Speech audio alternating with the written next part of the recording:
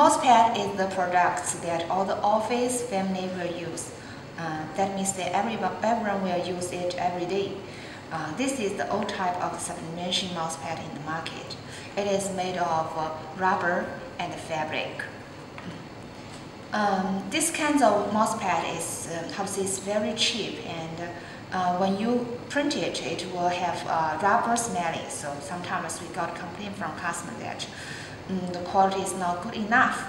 So we listened to customer and developed this new kinds of leather mousepad. This is a new type. You see the difference of this.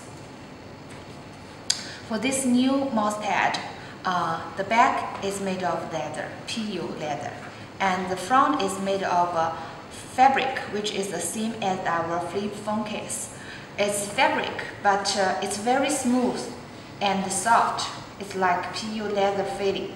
And the middle is with heat-resistant sponge, so the feeling would be very, very nice. And each mousepad will be packed with a PP bag first and then put it into the carton. So now I show you the details of the new mousepad. You see the stitching all over is very, very tidy. And the back, the edge. So the edge is very smooth. See the difference of these two. And now we make the most popular size, which is 22 by 18 centimeters. Okay. Now I will show you how to print this mousepad.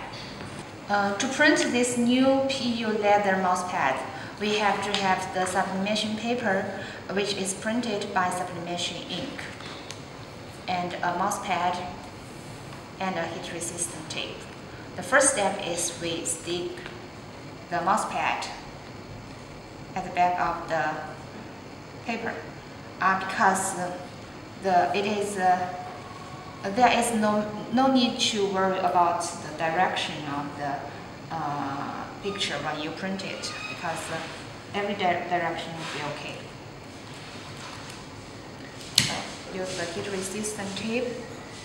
Make sure that the picture will be located in the middle of the mousepad, especially to make sure that all the edge of the mousepad will not be over the picture.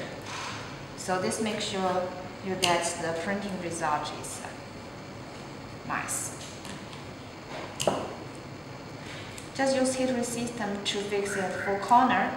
That will be okay. And then put it into the heat press machine. To print this mousepad, we need to set the temperature as 180 degrees. Time as 80 seconds for dark color and 60 seconds for light color. Because we are going to print the black color, so we need to set the time as 80 seconds. With a little bit hard pressure. Put the mousepad on and let the printing part face up with the heat pattern. Close the handle and with the time counting down.